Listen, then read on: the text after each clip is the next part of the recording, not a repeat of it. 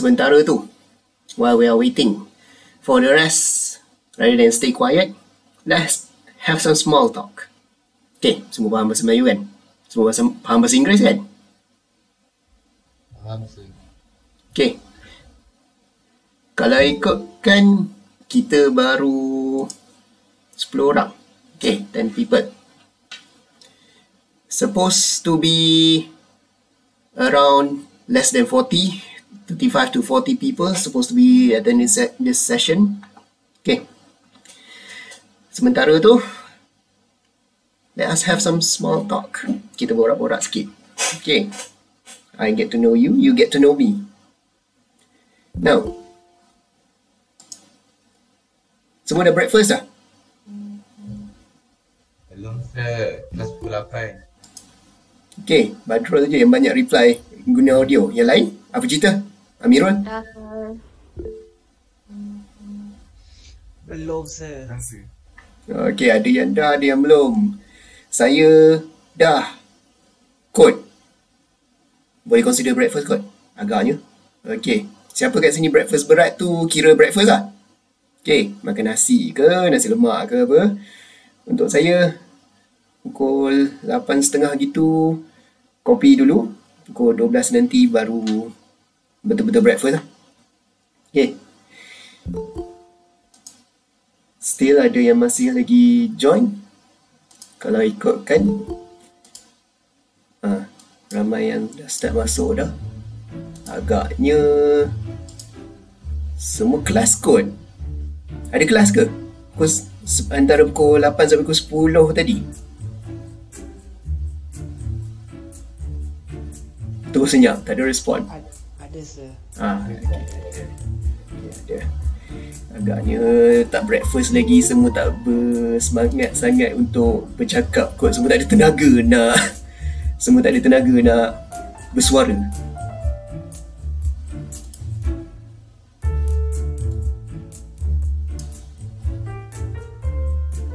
Okay, tinggal lagi 2 minit lagi. Mana semua? Hari ni kita pendek je kot, tak ada benda sangat. Kita pendek tapi penting. Melainkan awak dah tahu dah pasal subjek ni. Okay. Okay, ada yang masih join lagi. Selamat datang. I encourage everyone to use their mic ya. Tak banyak guna, jangan banyak sangat guna message. Macam Anwar, very good. Dia biar mic dia on. For everyone, kalau boleh, semua biar mic on. Kalau tak ada apa-apa gangguan daripada belah awak.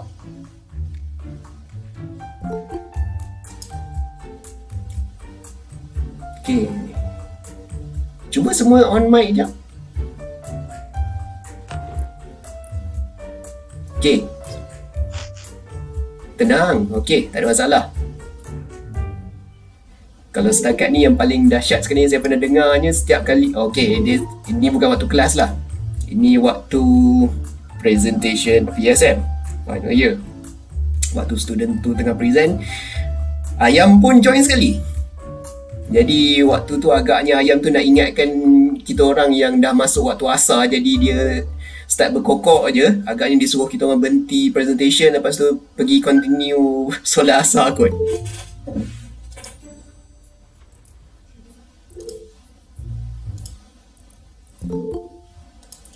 Okay, makin ramai masuk. Makin ramai masuk. Masuk, sila masuk. Kalau ada yang nampak member yang belum join lagi session ni, sila hantar message ke dia orang, cepat-cepat sikit masuk. Okay, 10:10. It's 10 o'clock. Sorry, it's not 10 o'clock. It's 10 minutes past 10. Okay, semua ingat lagi ya cara nak cakap masa. Tak tahu kenapa Mak Saleh ajar kita macam tu. Kita Melayu senang je. 10 minit pagi. Kalau Mak Saleh dia kompleks sikit. It's 10 minutes after 10. Lebih kurang macam tu lah. Okay. So, kita dah ada 23 participant. Sekejap. 22 participant. Tak termasuk saya. Jadi kita teruskan untuk kelas hari ni ya. This is considered as official.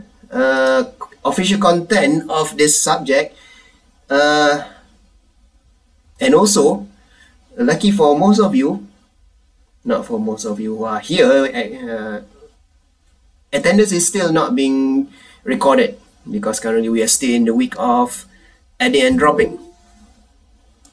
Okay, so 24. So I'm guessing we can start from here. Siapa yang baru? Okay, sekejap. Let me make sure that my screen is ready. Ready sini, ready sana. Okay, ready untuk ni dan juga ready untuk ni dan ni. Okay, boleh kot. Okay, so kita start kelas. Okay, like always, untuk siapa yang Muslim kita akan buat, siapa yang non-Muslim follow your own method of starting something. Okay, kita mulakan kelas kita dengan umul kita Al-Fatihah.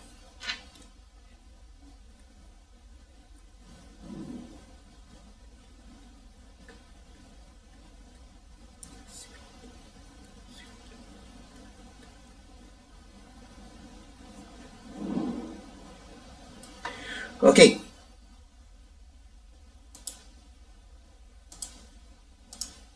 Benda ni saya record, nanti saya masukkan dekat dalam YouTube untuk siapa-siapa kalau member awak ada nak tanya pasal kelas ni. Jadi awak senang je, tak payah nak susah-susah terangkan kat dia orang.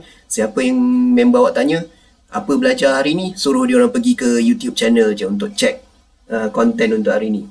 Kalau ikut pendek je. Okay. So, saya start dengan share screen.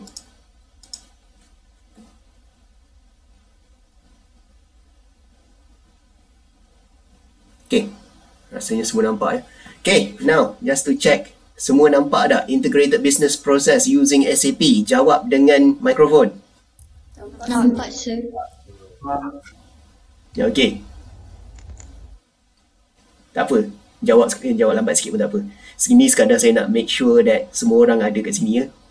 The most interesting thing yang saya rasa paling interesting lah kat dalam satu benda dalam online class ni adalah waktu saya end class, saya boleh tengok siapa yang sebenarnya dia tak ada dekat depan skrin.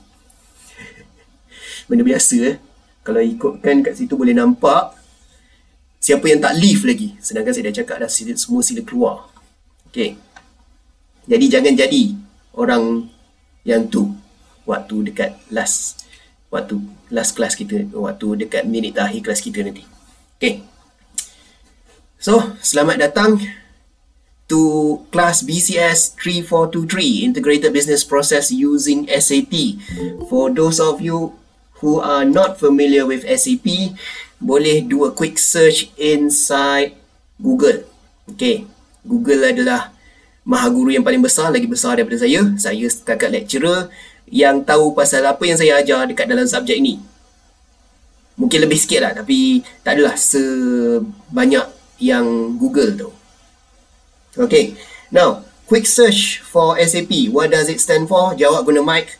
Okay, kalau nampak praktis dia, semua saya akan minta jawab guna mic. Bila saya tanya soalan, jawab guna mic. Jangan guna chat kalau boleh. Saya tak buka chat. Sekejap, saya buka chat. Buka je lah. Okay.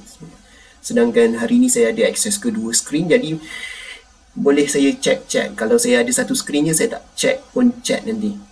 Check. Okay, bunyi sama tapi dua perkataan yang berbeza. Okay, now answer. What does SAP stands for? Saya lalat. Systems, applications and products. Okay, around there, betul. So, SAP ni adalah bermaksud System Application and Product. Okay, ada nampak perkataan lain tak yang nampak yang mungkin boleh represent SAP tu apa? Short term, tiga perkataan, not tiga perkataan. Short term, tiga huruf start dengan E. ERP. Yes, correct, ERP. Apa pula maksud ERP? Not maksud, apa pula nama panjang untuk ERP? Enterprise Resource Planning. Okay, orang lain semua boleh join sekali ya, tak semestinya seorang jawab. Okay. Okay, now SAP enterprise resource planning. So itu apa yang kita akan guna untuk membantu kita untuk belajar integrated business process. Okay. Kalau ikutkan kat dalam ni apa yang awak nampak, ini nama saya Muhammad Idham Umar Ong. Tak ada doktor, tak ada tuan, and definitely not puan. Okay, so no whatsoever important title at the front, encik je. Okay, Muhammad Idham Umar Ong, subjek BCS3423, code subjek. Kita akan belajar pasal SAP. Code, mostly pasal SAP, just some about business process. Okay, kalau buka slide ni akan ada nama lecturer lain. Okay, saya tak tukar-tukar lagi, entah bila saya nak tukar. Tengoklah nanti. Tapi kalau ikutkan inilah. Okay, bla bla bla bla bla. Kalau ikutkan kat sini, apa yang kita akan belajar adalah introduction pasal business process. Kita akan belajar basic knowledge pasal business process. Sebagai contoh, apa yang awak nampak kat sini, procurement, fulfillment, inventory, material planning. Itu antara sebahagian yang penting, yang kita akan belajar. Kalau ikutkan, ada banyak lagi. Our class is basically, this is not Tuesday. Salah. Okay. Our lecture will be on Wednesday, 10 AM, and then lab is going to be on Tuesday for both of you. 01B is on 12 PM. Okay, PM. Okay, alright, PM, not AM.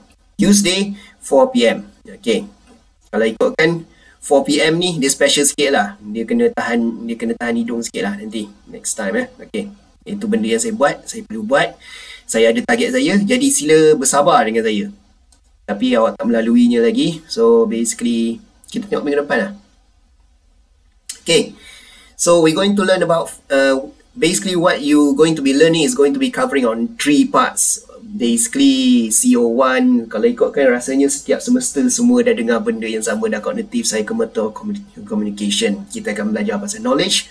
Cognitive, kita akan belajar pasal kita akan menerapkan psychomotor awak. Kalau ikutkan di sini, kita akan menggunakan SAP itu sendiri. Dan lastly, communication. Okay, you're going to be expecting some sort of presentation inside the subject. Yes, currently we have presentation. Okay, only once, and it's going to be just on your presentation skill. Okay, how effective is your presentation is not being taken into account. Okay, one thing about psychomotor is not actually being evaluated to clicking to typing through using the SAP system. Kalau ikutkan tak pun. Apa yang belajar pasal psychomotor is mostly pasal skill pertukangan. Why are we still sticking with this thing? I'm not sure. This is the orders of KPT. Kita ikut je. Walaupun tak masuk akal. Okay, jangan siapa-siapa report benda ni pasal KPT. Alamak. Benda ni recorded. Nanti saya masuk. Saya kena edit dulu benda ni. Ada benda yang saya cakap, saya tak patut cakap. Nanti kalau saya cakap dan benda ni recorded, publish dekat web, I will be in big trouble. Okay, kalau saya rajin, saya edit out benda ni. Okay, now for the assessment, what you going to be encountering for this semester is you're going to have quizzes, you're going to have lab assignments, tests, and project. Okay. No final exam whatsoever. Yay for you. I'm guessing. Maybe some of you may like final exam. Maybe some of you not. Siapa dekat sini suka tak ada final exam? Sila bersuara. Lucky me. Okay, lucky you. And unlucky for the rest. Semua suka final exam lah. Okay, no problem. Next semester kita cuba buat final exam lah. Tapi awak selamat lah kan? Jadi impact kepada junior awak. Jadi kalau junior awak tak suka, ni semua salah awak. Okay, so quiz kita akan ada 2, lab assignment akan ada 10, assignment akan ada 10, test akan ada 1, project akan ada 1. Kalau tengok project ni, markah dia lain macam sikit. Currently ni tak 100% correct kepada apa yang kita pakai untuk SEM ni. Ni saya kena ubah sikit. Kalau ikutkan kat sini, Tak apalah, kita tak payah ubah kat sini. Saya ubah kemudian. Kalau ikutkan kat sini, awak akan ada basic knowledge, awak akan ada psychomotor, sini cognitive, sini psychomotor, practice dan juga sini presentation. Jadi ini adalah awak punya final exam ataupun sekarang ni kita gelar dia sebagai final assessment. Okay, so itu apa yang awak akan buat. Tapi benda ni akan start, kalau tengok dekat dalam kalam dia akan ada tarikh di mana saya akan paskan awak punya final assessment dalam week ke-4 ataupun week ke-5 gitu kot. Nanti awak boleh check balik kat situ. Okay. Ada benda dah. Nampak kat situ. Dah tak betul dah. Okay. Office number dah tak ada dah. Office number dah tak ada. Jadi ini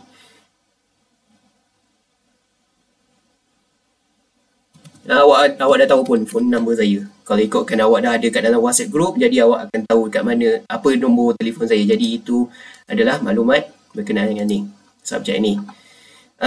Sila kacau saya daripada pukul 8 pagi sehingga 5 petang sahaja. Kalau ikutkan itu adalah tarikh bukan tarikh, itu adalah masa official saya dibayar gaji. Okey, jadi sila kacau saya pada pukul 8 pagi hingga 5 petang sahaja. Jika terdapat sebarang masalah, jangan kacau saya pukul 12.30 malam kata, "Sir, I won't be able to finish my assignment on time. I need another extra 10 minutes. Please can you extend the submission for another 10 minutes?" No, jangan buat gitu. 8 hingga 5 apa? 8 pagi hingga 5 petang saja. Sharp. Jangan kacau saya pukul 12.30 malam especially. Ada case di mana SPA I'm guessing is penasihat akademik punya matter ataupun apa entah. Adalah dia kacau saya pukul 2 pagi, dia WhatsApp saya. Okay. I have a family, I have kids, I have babies. And lucky for me, my phone is on not disturb mode pukul 2 pagi. Okay, kalau tidak tiba-tiba ada bunyi mesej yang masuk, anak saya terbangun ke apa, saya cari student tu, saya jentik dia, saya tarik telinga dia, saya minta dia keluar daripada kelas saya. Kalau boleh. Tapi sebabkan online, there is no such thing as online tarik telinga, online jentik hidung. Okay, so before we end the introduction for this subject, sebarang soalan?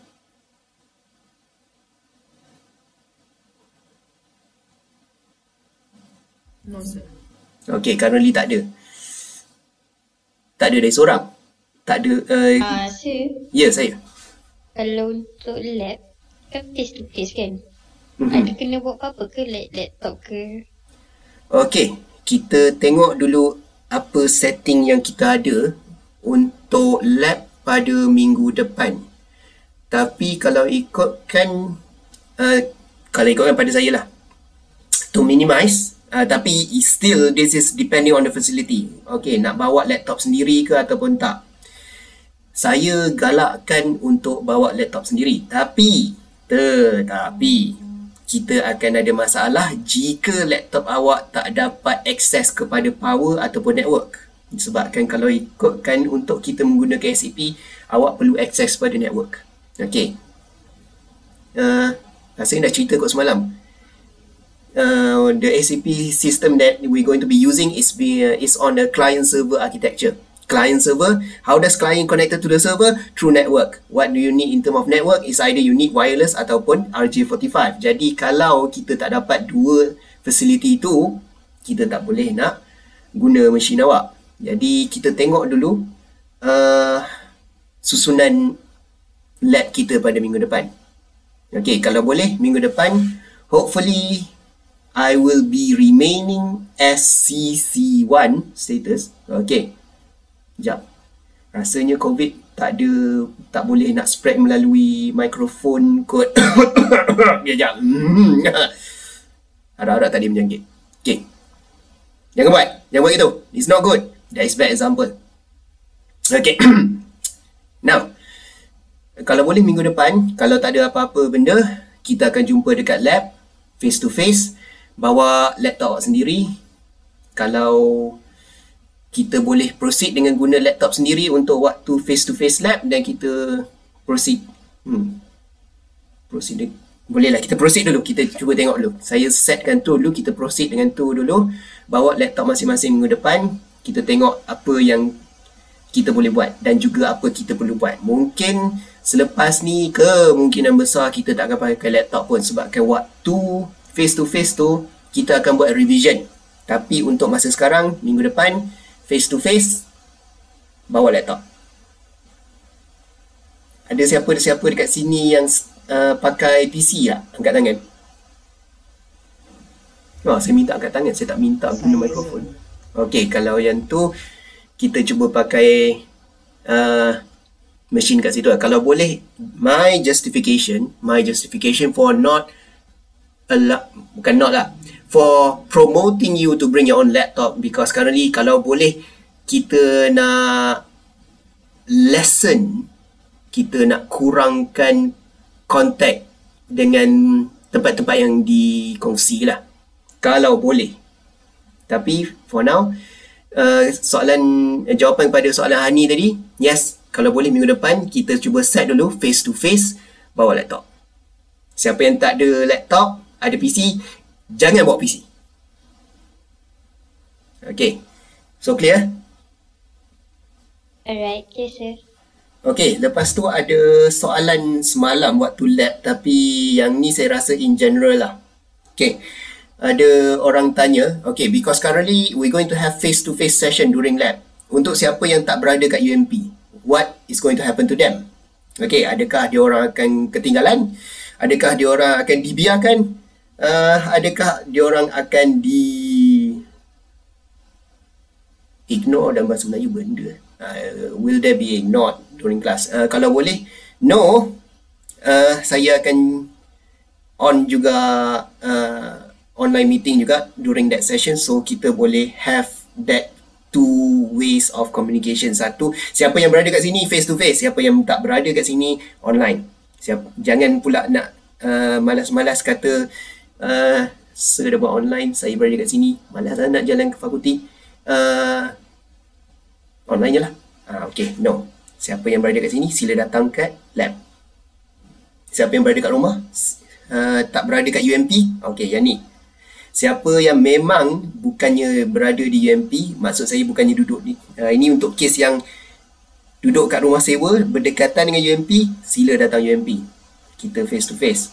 Siapa yang memang dia duduk dekat rumah kampung dia yang jauh dari UMP, okay, keyword kat sini, jauh dari UMP, maksudnya di luar, tak boleh nak kata di luar pekan, di luar Pahang. Is that helping? I'm guessing not.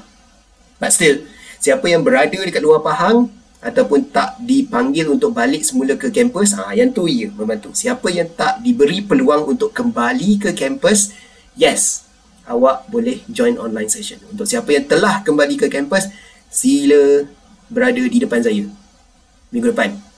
Okay, tak payah drop subjek ni. Itu sebenarnya isunya pada soalan tu. Siapa yang tak balik ke kampus dan balik ke kampus, adakah saya perlu drop subjek ni sebabkan subjek ni face to face? No, tak perlu. Awak boleh kekal dan subjek ni. Saya akan online session, saya akan buka online session dan juga kita akan berada dalam face to face mode. Okay, jadi rasanya itu sahaja kot untuk hari ni. Okay, untuk teaching plan, awak boleh tengok dekat sini. Teaching plan ada juga dekat dalam yang ni pun tak update. Daripada segi pemakaian, nanti saya update lah. Nanti saya re-upload balik. Saya nak kena settlekan yang ni juga. Nak tak nak, ni dah 2 sem kot saya biarkan dia tak update. Okay, so kita akan ikut yang ni. Okay, Siti Maizara, kita dah nak habis dah. Tak apa, nanti awak boleh check dekat dalam YouTube untuk kelas ni, penerangan pasal subjek ni. Okay, untuk apa-apa penerangan pasal subjek ni, awak boleh check balik dekat sini. Ini YouTube channel saya. Dekat sini ada Saya upload pasal kita punya kelas. Ini kelas minggu lepas, first week, boleh check. Lepas tu untuk lab awak nanti, saya cadangkan untuk awak check dekat multiple play. Not there. Kalau ikutkan dekat playlist nanti, itu playlist workout je. Siapa nak workout pun boleh juga. Okay. Now, dekat ni. Ni. Playlist untuk guide awak untuk buat lab assignment. Not lab assignment. Assignment. Not lab assignment. Assignment semua ada kat dalam ni. Jadi boleh either, yang ni awak akan tahu bila start sales and distribution punya week. Nanti awak boleh check kat situ je. Okay. Okay, itu sahaja untuk hari ni. Sebarang soalan sebelum kita akhiri kelas.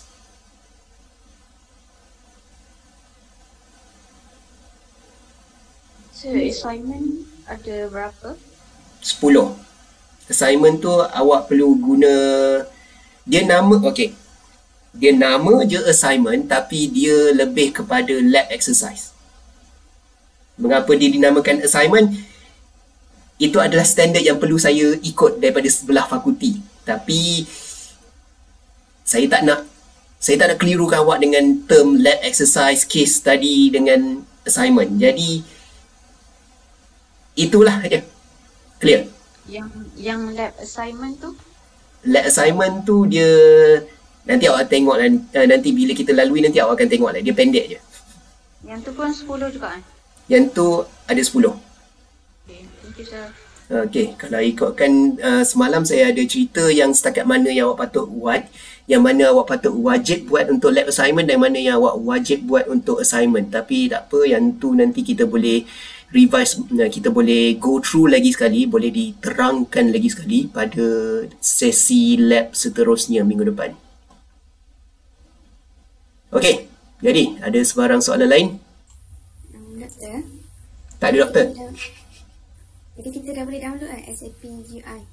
Boleh, tak ada masalah. Tapi ID awak tak ada lagi lah. Oh. Boleh je proceed. Kalau ikutkan daripada segi kalam, okay, semua ni ada serta benda yang awak dah boleh buat dah. Yang tu saya cerita kemudian dah. Saya tak nak cerita hari ni lagi sebabkan kita masih lagi dalam week at drop. Jadi apa benda yang cerita fullnya yang memang akan impact kepada awak punya coursework mark, saya start minggu depan. Okay. Okay. So dah tak ada soalan ya? Okay. So that is all for today. Thank you very much. Our class ends here. No attendance. Now the most interesting part for me to see siapa yang tak ada kat depan PC. Okay, class ends here. Thank you very much. Boleh keluar daripada session. Goodbye. Thank you. Thank you, sir. Alright, thank you sir. Thank you, sir. Assalamualaikum. Thank you, sir. Assalamualaikum. Sir, Okay, saya. saya nak inform je yang untuk